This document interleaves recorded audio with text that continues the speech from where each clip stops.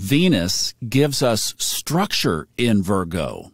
It gives us some organization. It gives us some focus. It gives us some clarity and that double connection with our heart. So Neptune is taking us inside intuitively.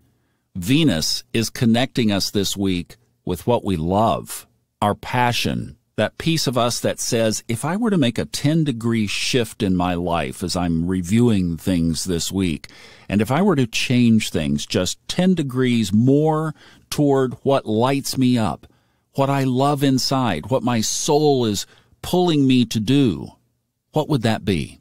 And how would I make that change?